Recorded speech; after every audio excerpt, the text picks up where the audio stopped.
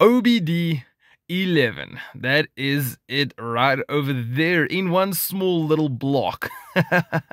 Just to give you guys quickly a heads up, apparently the white one is version 1. If you have got like a VAG car like I do, you gotta make sure you get the VAG OBD one. Otherwise, if you get the version 2, apparently it's a black one. It looks a little bit bigger and is mostly compatible with most of the cars. So we're quickly gonna check out this little tool today, see all the functions and stuff that it has, like a quick review, and there's also a few things I want to activate on this. Well, for my car, obviously, I want to activate with this tool. So let's quickly jump into the app and see exactly all the options that it gives us. So this is going to be a quick brief through. So what we're going to do is we're going to connect first. I just want to let you guys know, to compare it against my previous video of the ELM327 tools, this is so much better. On the ELM327 tool, you must basically go to your Bluetooth settings, then pair with the device and put in a password, go to your app and connect it to that paired device. This thing just does everything for you. Just press connect, it picks it up and all of those kind of things. And voila, it will just automatically connect, which is just so much easier. So once you've connected to the car like we just did now, it shows you the battery voltage. It gives us massive scan bar, which you can actually obviously press, do a full system scan. And if you go here to the bottom 3 lines in the blue circle, you actually can connect to so many control modules and have everything specifically checked out, whatever you want to see and all those kind of things. So what we're going to do is we're going to come here to the menu options and we're going to go to car. So it's going to show us a bunch of information and stuff that we can do. We're not going to go into everything. I'm just going to do a quick explanation of it. So in the top, we have got info. Info is literally just giving you some info of your car. The history is what you have done on it. So let's quickly go here in apps. So yeah, when I say the history is what you have done previously on the car, maybe you scanned your car, whatever the case is. So we're going to click on apps.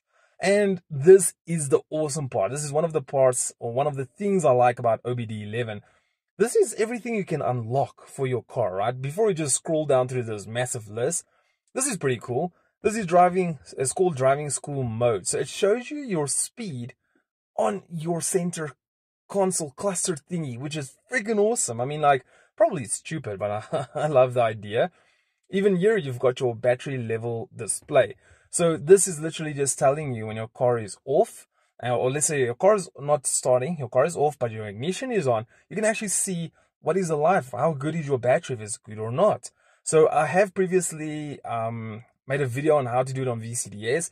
But I mean, here is just a click of a button and boom, voila, it's there. You know, anyone can do it. And there's quite a couple of options you have. Holding in a key, how the car should lock, unlock, how the sunroof must open and close, your coming home and leaving home lights. There's a lot. I want to show you guys this one quickly. So in my car, I've got the parking sensors in the back. So this is pretty cool. I mean, like, if I put my car in reverse, this image will automatically pop up on the system cluster, which will basically show you where is the object behind you. I mean, that is so cool. Also, one thing I want to tell you guys is if you look on the right hand side, you'll see 10C. That basically means you need like 10 credits to purchase it. So everything you can get it, but unfortunately you have to pay for it. But it's not a lot though. I think, I'm not sure converting it to dollars and all those kind of things, but it's really not that expensive. Then also a cool function is this retrofit. So this is, for example, if you put in heated mirrors, you can come and activate it here, or even this cool one over here of the A4 front light retrofit. So that's basically if you go from the B8 light to the B8.5 light, let's say maybe you change the bumper, whatever the case is, you can go ahead and enable that. And here's even the shift pedals and etc.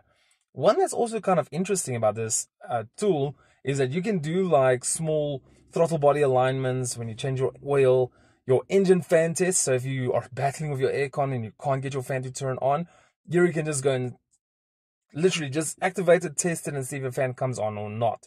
So yeah, there's a bunch of things like your oil service reset and service intervals and all those kind of things you can do.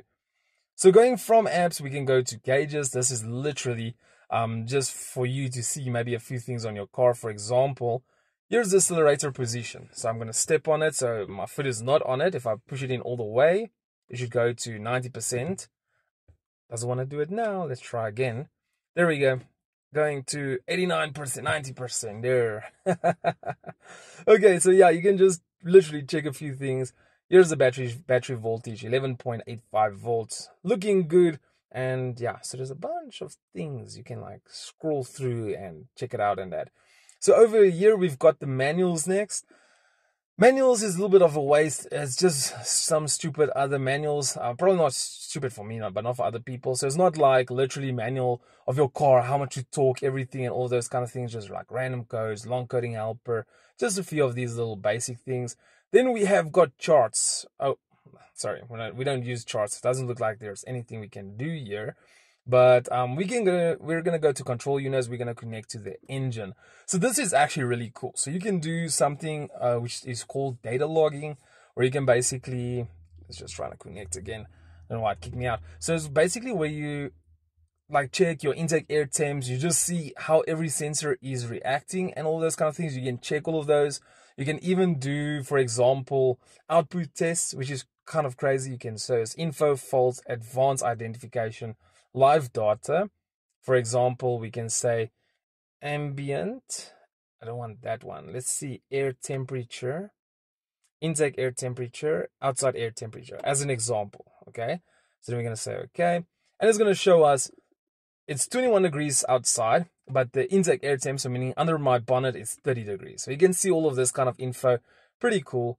And if we go back, we can actually go to output test. And for example, we can test our fuel injectors, like a bunch of things, our wastegate bypass regulator, and etc. So you can go in here and you can actually like just press the tick and you will hear a clicking sound. And then you know, okay, that injector is working.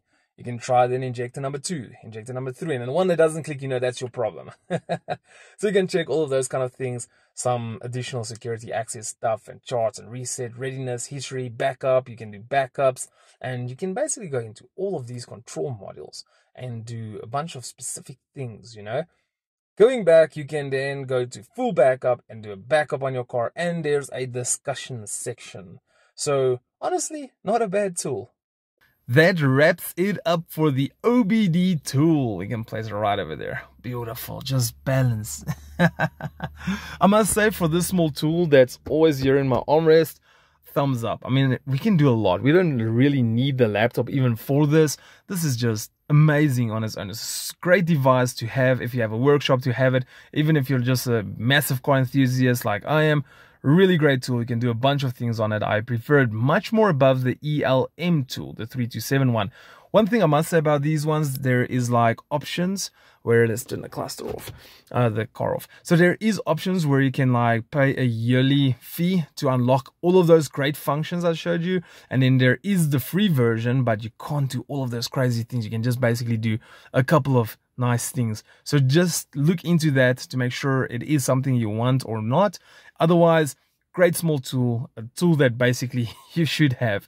Anyway, guys, thank you so much for watching. Let me know what you think about it. If you think if it's worth what it is, I mean, just that small thing can do so much.